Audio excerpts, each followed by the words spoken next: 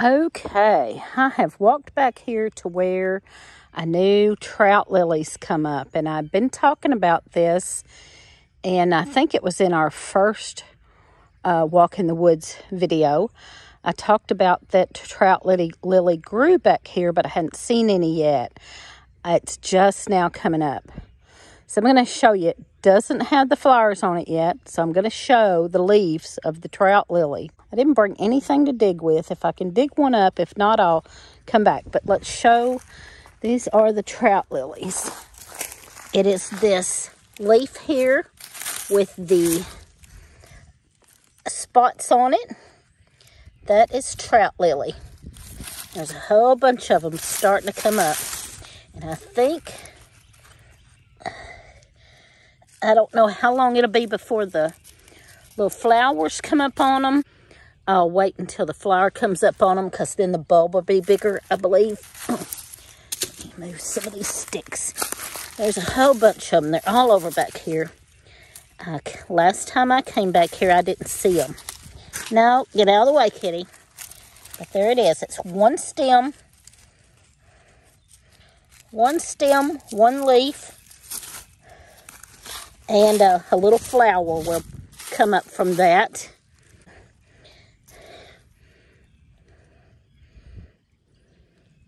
That is trout lily. Now, if I can find something, I wonder if I can get a stick big enough to dig. Shoot.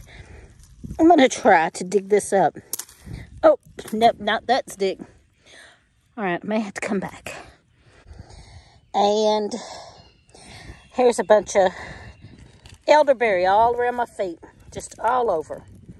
Elderberry just all over the place, all around me here. Elderberry. And trout lily. Anyway. Okay, so I didn't have to go all the way to the house. You never know what you're going to find. I found a bone. I'm going to try to dig with this little bone. Don't know what kind of bone that is.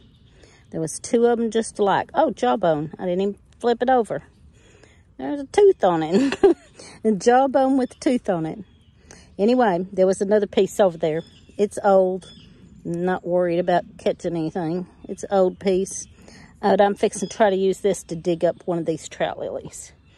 So as I kind of suspected, it doesn't have a very big bulb. And they don't get very big anyway, but it should be bigger than that. But there's my trout lily. I went ahead and dug one up just to see how that bulb was. But you would be able to eat the whole thing. Usually the bulbs are the best part, and a lot of people will take and use these bulbs in, like, you know, whatever, soups or stir fries or whatever. So I am going to wait until they flower, and then the bulbs should be just a little bit bigger. They're not big anyway. It takes a whole lot of them to get much out of. But there you go. That's what I've been waiting for, is the trout lilies to come up. And they don't last a long time out here. They'll be here for maybe a month, I guess, and then you won't see them anymore. All right, folks, so I'm back down here where I found all the trout lilies. They grow all over this down here. This is the creek runs right through here, and this is a low spot. It does flood sometimes. Not a whole lot, but occasionally it floods. So I've come back down here with my knife and my bag, and I'm gonna dig up a few of these and take home. You could eat the whole plant, but the bulb is what I like the best. Now, all of these seem to be just one single leaf, but they will get two leaves on them sometimes. And what that is, older plants will have two leaves sometimes and a bloom. And I'm going to put a picture of that right here.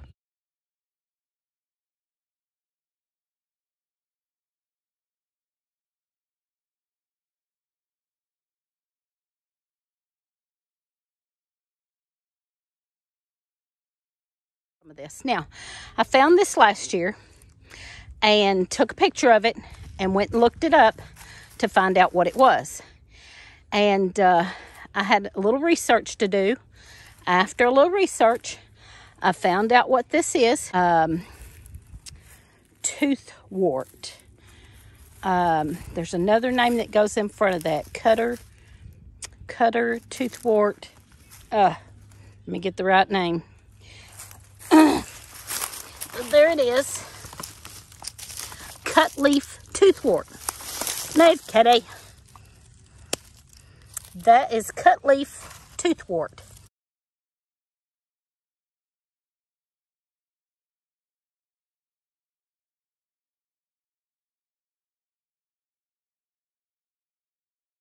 And it is edible. Even the rhizomes in the ground are edible. And the whole plant is edible. I am just going to, we'll dig some up. But the top is a little bit like peppery tasting, I believe it said. I have not tried this. I found it last year, looked it up. It took me a while to look it up, and by the time I figured it all out, it was gone. It didn't last too long. It was gone. So I decided to try it this year. Now, there's the little rhizomes. Boy, that came out of the ground easy, but I dropped one. But anyway, there's a little rhizome. The whole plant's edible. I'm going to stick that in my bag and see if I can get that rhizome. There it is. There's the little rhizome. So supposedly the rhizome tastes like horseradish. And then the top, the leaves are not as strong, but the root or rhizome is stronger and tastes like horseradish.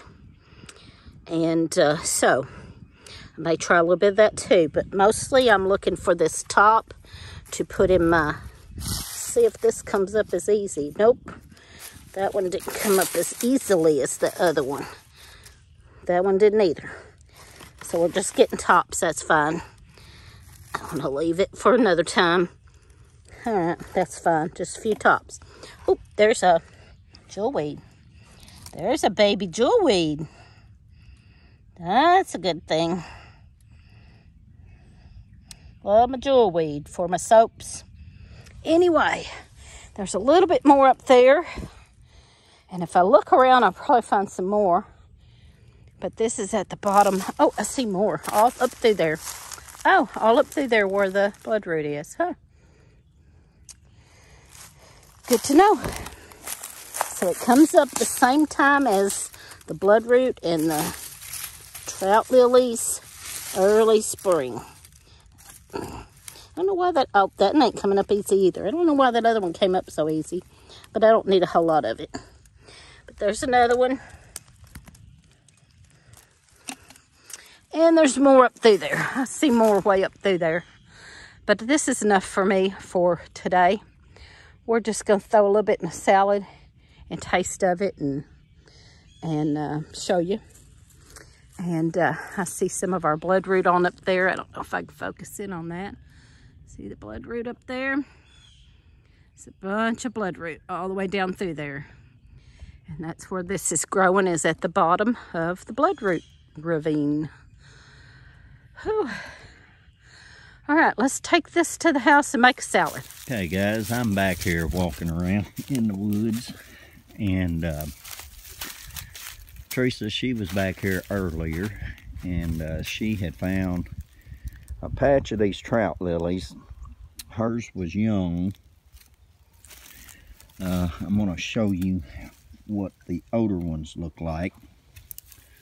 When they get older, they will come out with two stems and will have a flower on them.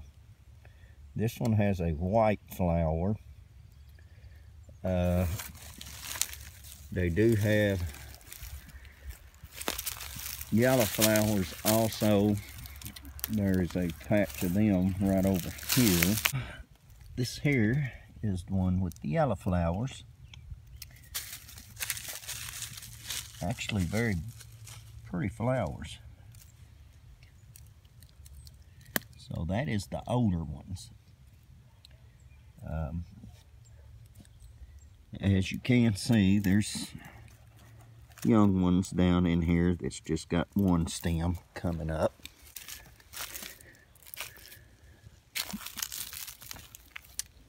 Let's see. There's another one with the white flower.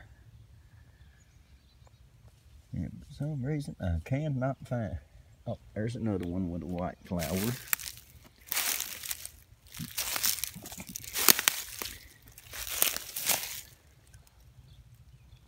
He's got a white flower. So that there is what the older ones look like. So beautiful and edible.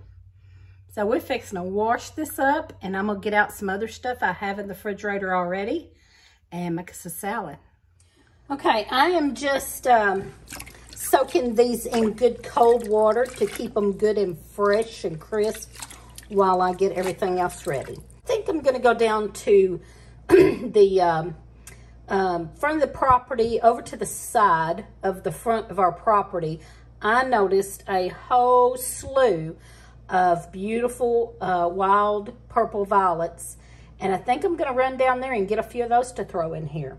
So they have like a little bit of a sweet flavor and are really, really nutritious and good for you also. Okay, so went and got me some violets, just some tops off of purple wild violets. Got a bunch of those. I went ahead and grabbed some tops off of some dead nettle, purple dead nettle. Grabbed some tops of those. And also some, I saw some chickweed down there. So grabbed a few little pieces of chickweed. So I'm just gonna use what I've got here, which is some baby spinach. I had some bagged baby spinach in the refrigerator. I don't have any regular lettuce just yet. I've got some in the garden growing, or will be growing. I just seeded some in the garden. I also planted some cabbage, bok choy, kale, Swiss chard, radishes. So all of that'll be going in a salad before too long. So I'm just breaking up a little bit of baby spinach. You don't want to eat these wild things. You definitely could eat them all by themselves if you were used to that. But you don't want to start out just eating a bunch of wild stuff like that. I'm more used to it because I've been eating that for, well, really all my life, because my dad used to do some of this stuff. But the past 4 or 5 years, I've really gotten back into it and have done it more than, you know, it'd been a long time. So there's my spinach. I'm gonna put some cold slaw in here just because that's what I got. I don't have any regular lettuce, like I said. So I'm putting something in here as kind of a filler to not just be eating straight wild plants. You want to start out slow. So I would first start out with, oh yeah, let's throw it everywhere. I would first start out with adding, maybe add some wild purple violets to a salad, and maybe throw in a little bit of dandelion or dead nettle. Just throw a little bit into your salad or your soup at first until you get used to eating wild stuff. If you're used to it, then you're fine. But I would still mix it with something, unless you've been eating a lot of that stuff. Just like me, I've ate it, and I try to keep my body used to that, but it's early spring and I haven't eaten much of it yet, so I'm gonna go slow and mix it in here. I'm putting a little cheese in here too, just to give it something, I don't know. Just gonna break these up in here. Put some of these violets in here. There's my chickweed, chickweed, let's get that in there. The violets, I don't have to break up really. And I'm just gonna mix a little bit of this in here. There's some of that toothwort. I just wanna break all that up real good so I'm not getting too much Got to make sure I get some of this Trout Lily bulb in there because that's really good. I want to get plenty of that Trout Lily, especially the bulb. Those are good. Well, I got my salad together. Whoops. All right, it's falling around. There you go. There's lots of flowers in there. They're just scattered out. So there you go. And I'm gonna try it out. I like Caesar dressing. You can put whatever you want. I like a vinaigrette too sometimes, but I love Caesar dressing. So I'm gonna put just a little bit of Caesar dressing on it. I'm not gonna put any salt, and I'm not putting much dressing because I wanna taste those flavors. And I did take a bite. What did I do with it now? I did take a bite of one of the little rhizomes of the toothwort. And it does have kind of a horseradish flavor, but mild. Okay, eat it. It's like a horseradish, very mild. Okay. Now, let me get some of this. And these, that's the, a piece of the Trout Lily. Break that apart. I don't need that whole thing at one time.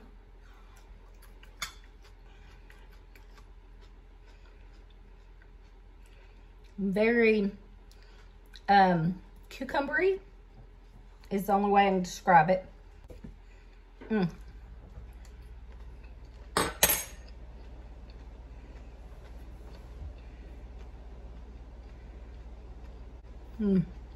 So good. There you go. Try this out.